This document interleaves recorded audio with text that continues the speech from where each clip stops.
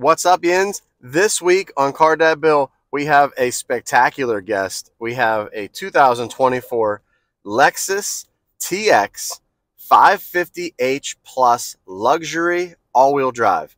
I know that's a whole lot again. These names of these cars are getting longer and longer and longer with more numbers and letters and whatever else in it. But this is the plug-in hybrid Lexus TX 550 7-passenger. So it's kind of like a Grand Highlander, but it has the Lexus finishes, which, I mean, you guys know this already. Lexus makes a fantastic vehicle, and this vehicle might be, it just might be the best family vehicle, luxury vehicle that I've tested in a very long time for a few different reasons, and we'll get into that during the review, but let's go for a ride.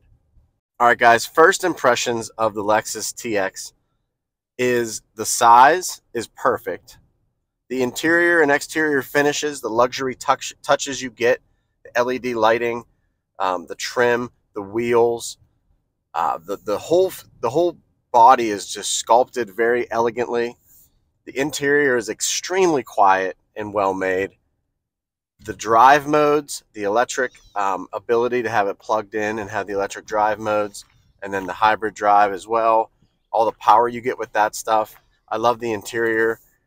All the first impressions are exactly what you would think. Luxury, family SUV, lots of room for your people and your stuff. All-wheel drive. Let's get to the real review and talk about it. What's up, Yins? Real quick, if you have a minute, please hit the subscribe button if you haven't already. Please tell your friends about these videos.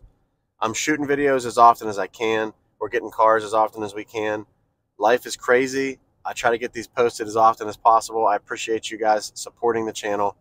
Subscribe if you can. Thanks. All right, Jins, here we are out front of the Lexus TX 550 Plus, H Plus. And you know why it's called a hybrid plus is because we have the plug-in hybrid capability. And what can I say about this? This is like the perfect size SUV, at least for my family. And for families of like 4 and 5 people, maybe even a little bit more, this is like the perfect size vehicle. I love the stance. I love the whole silhouette. It's got a very balanced and big stance and big look to it. These wheels are by far my favorite Lexus wheels to date. 22-inch. They're like a gunmetal soft alloy wheel. Just so sharp. I mean, it fits the body so well. It fills out the wheel. It doesn't even look 22. Huge wheels. Up front, we have a gorgeous, subtle Lexus front grille with all the technology packed in. I mean, you got sensors down here. You have a camera. You have your radar. You have your LED lighting. You have your LED turn signals. You have your fogs, and you have turning lights that aid in your turning. But that grille has just been softened and made more elegant, in my opinion. One thing it doesn't have is a sunroof. And I know that's going to bug some people for $80,000 plus, but it doesn't bother me. I don't really use a sunroof that often. My wife does. On this side, we have the gas refueling cap over here on this side, which you have to open from the inside. Trim piece back here. Look at this trim line. It goes up the window, along, and then it stops here, blends into the black for the window that wraps around the back. It just looks sharp. And then you also have this really beautiful body line that comes from the door. And look how it wraps. Look how it wraps right here. It has like an overhang.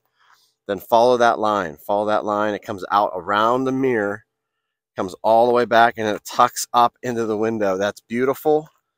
Beautiful sculpted design. The wraparound taillight with the LED blinkers. Beautiful. No exhaust pipes. No bumper. Looks really classy though. Love the new Lexus, how it comes across the back like that.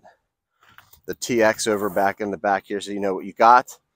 LED everything back here. LED tail lights, LED turn signals, LED rear lights, reverse lights.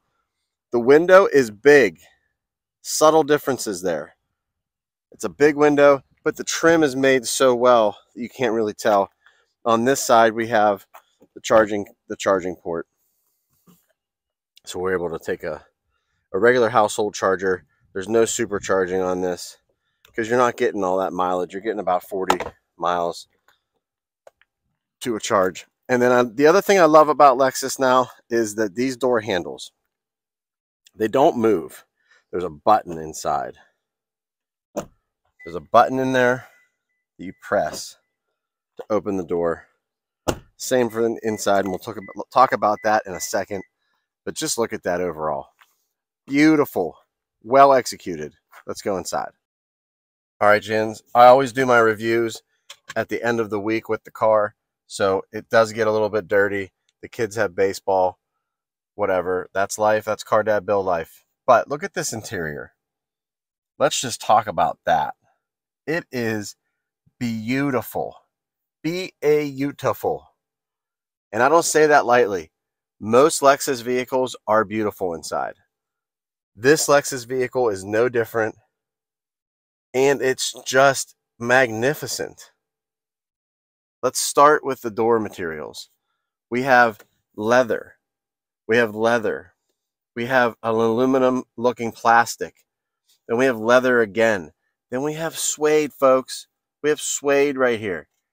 Go down to the door panel. You have your Mark Livingston sound system built in at like an angle, like a 3D angle.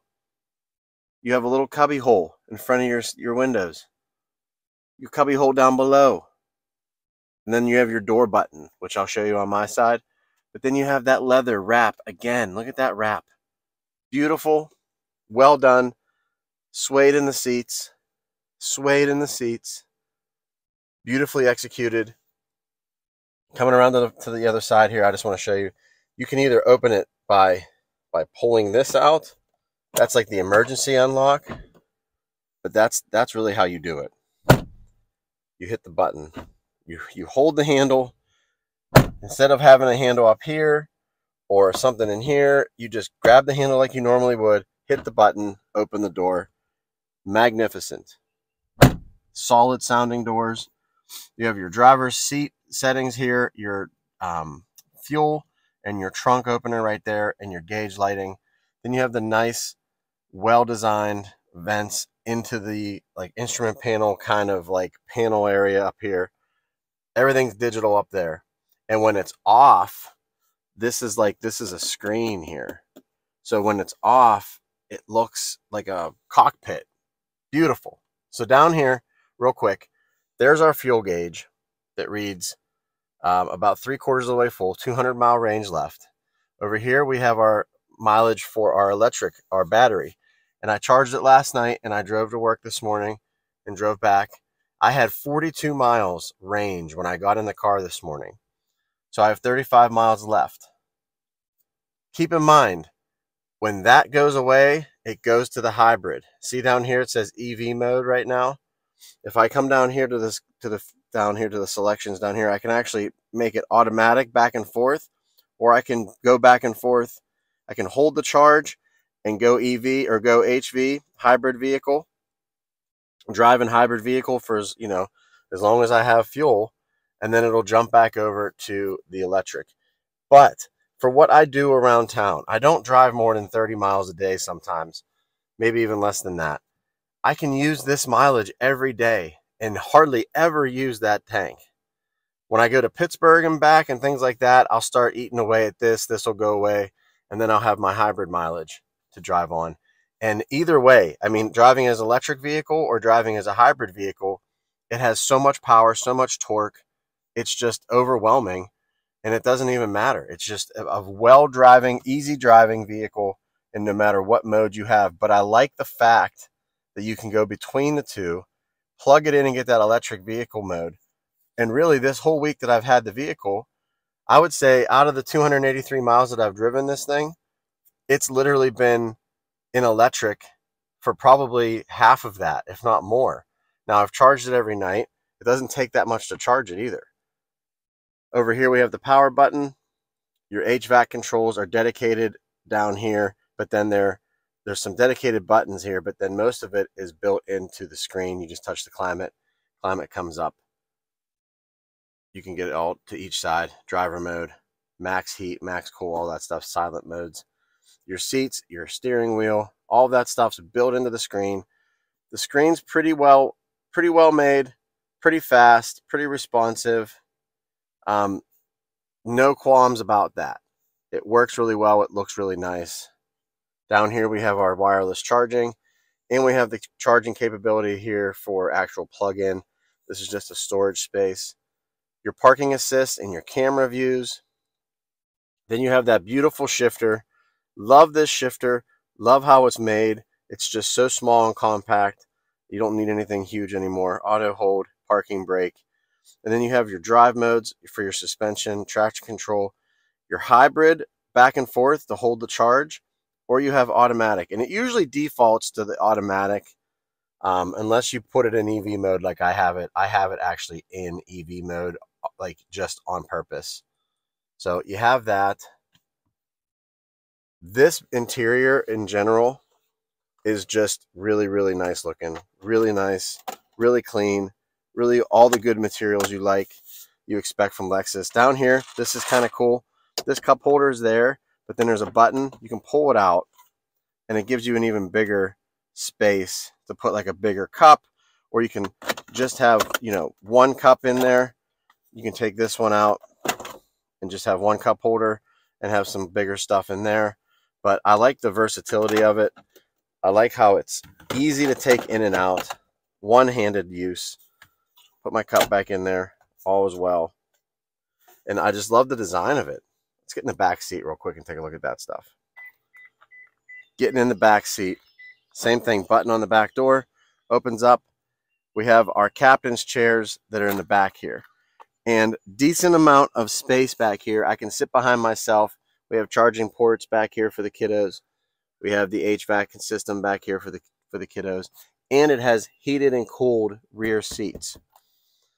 Lock boxes for real estate. But you have a button here that you hit the button and it slides everything forward and allows you to use this step to get up into that third row. And I'll show you the third row when we get back to that back section. But look how big that section is with the third row down. It's enormous. So if you don't need passenger space right away, you can also flip this forward. You can also flip this forward, and you can slide the seats up and down, you know, forward and backward with that lever as well. Same really nice materials, leather wrapped everything. You have some vent shades back here as well to make it a little bit more private if you want. But overall, insanely nice back seat. Come into the back. Underneath the X is the button. Opens up the trunk. Huge trunk. Big trunk space. Underneath here is some charging. I have my own charging cable at home, so I left that one in there. But you have storage in there. You have a jack. You have an air pressure for your tires. Down here, we have 120 volt, 1500 watt household plug. These are the buttons to bring the seats up. When you bring the seats up, to hold it down, it starts bringing that seat up.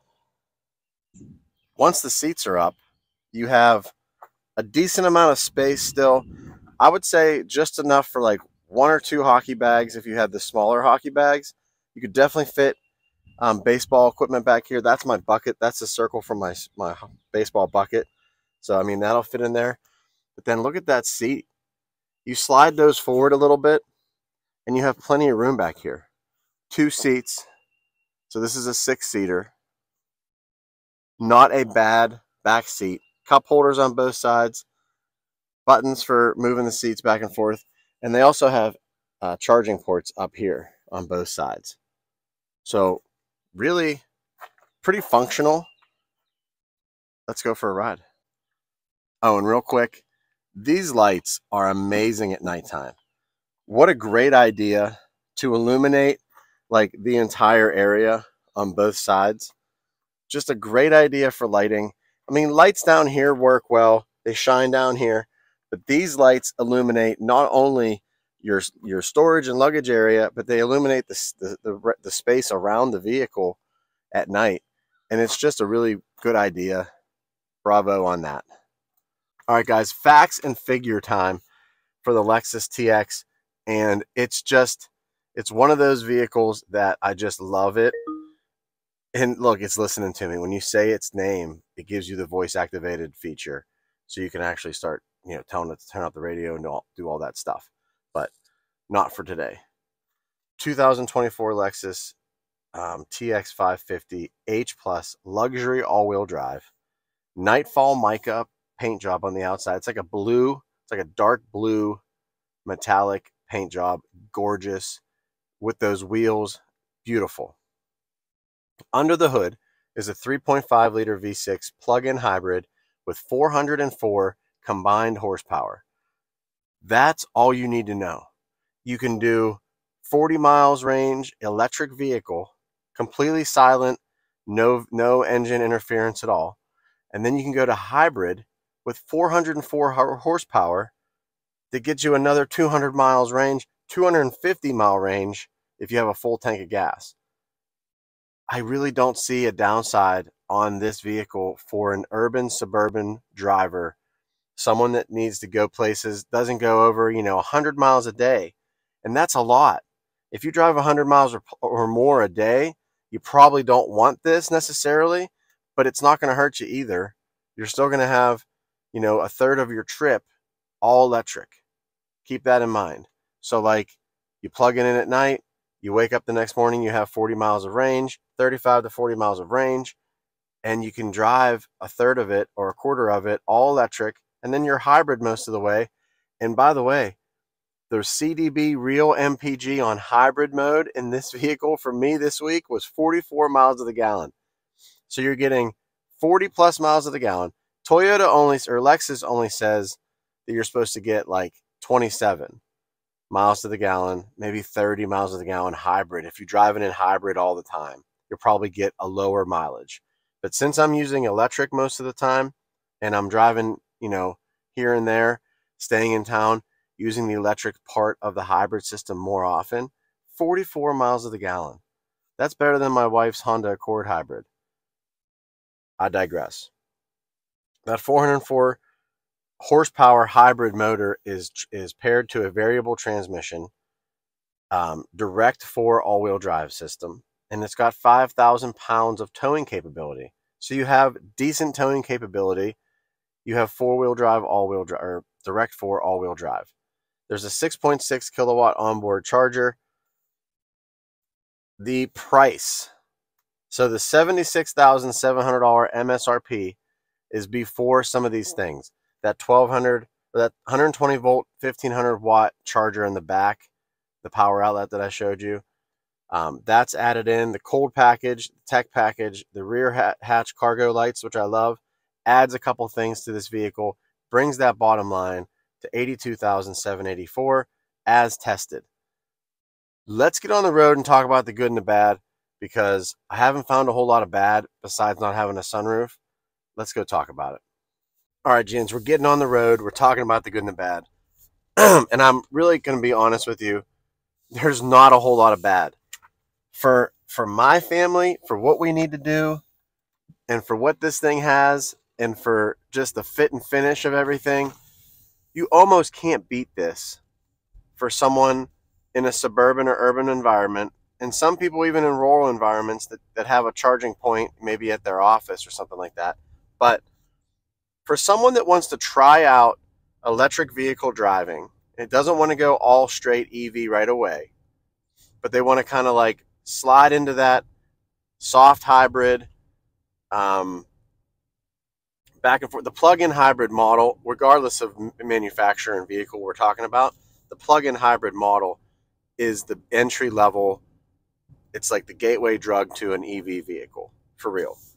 And this SUV basically is the best example that I've found so far from my taste, from my Car Dad Bill personal taste.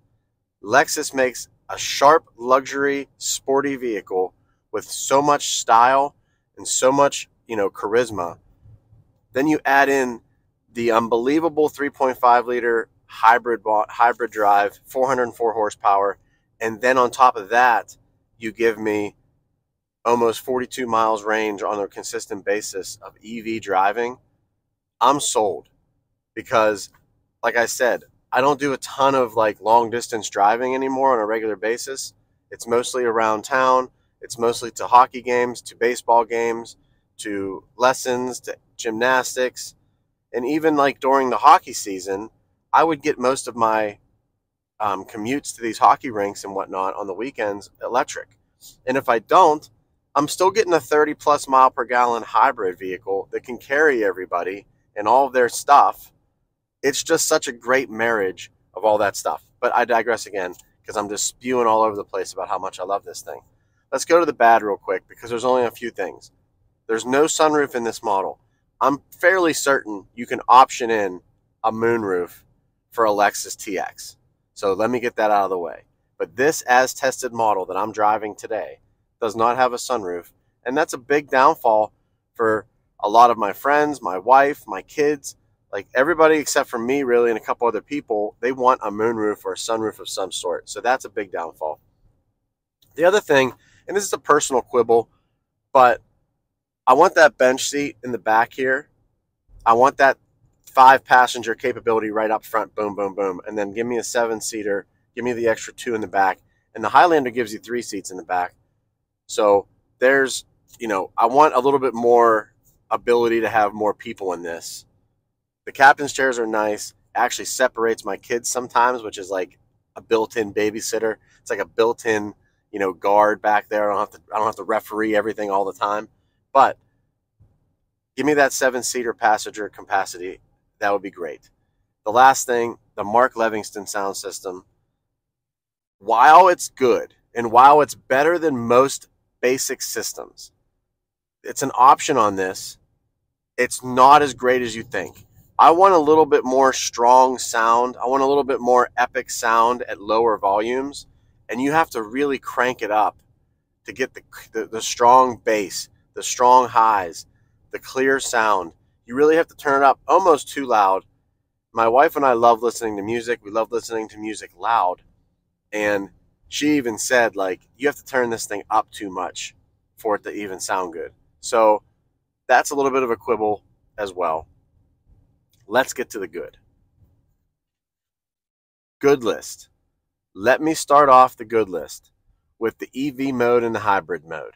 What a great way to set up a vehicle, a luxury vehicle, a plug-in hybrid vehicle, so you can get both mileages. And I already talked about that ad nauseum earlier in the video, so I'm not going to go over it again. But that's the number one thing on my list, the plug-in hybrid capability of the TX550H Plus. Next thing, the range. The EV range is wonderful. 30 to 42 mile range, I'll take it all day. I would love a little bit more, but I'll take it. The next thing, 404 hybrid, 404 horsepower combined for the hybrid. Fantastic. That's an enormous amount of horsepower. And hybrids in general have never had that much power in the past. So I love how the technology has brought things forward. And now there's an enormous amount of horsepower on top. 400 horsepower, 5 to 8 years ago was Corvette range. So now we're talking about a Lexus SUV with 404 horsepower. Next thing on my good list, actually the last 2 things on my good list, comfort, style, feel, luxury, and 44 miles per gallon. You cannot go wrong with a luxury SUV that can hold 6 people and some of their stuff, most of their stuff, getting 44 miles per gallon. You just can't beat it. It's got the hybrid technology at its peak right now. It's just seamless transitions, quiet driving, effortless acceleration, and you're getting 40 plus miles to the gallon. Now, I'm going to tell you right now, disclaimer, most people are not going to get 40 miles to the gallon on a regular basis. I only have this vehicle for a week. I plug it in every night. I exploit the electronic vehicle capability that this has. So if I just let the EV run out and I just drove it in hybrid mode for a few days, that mileage is probably going to be around 32, 33. But still, 33 miles to the gallon, hybrid, 6-passenger SUV. What's not to love about this thing? That's Car Dad Bill this week. Thanks for watching. Real cars for real people for real life. I will see you next week. Thanks for watching.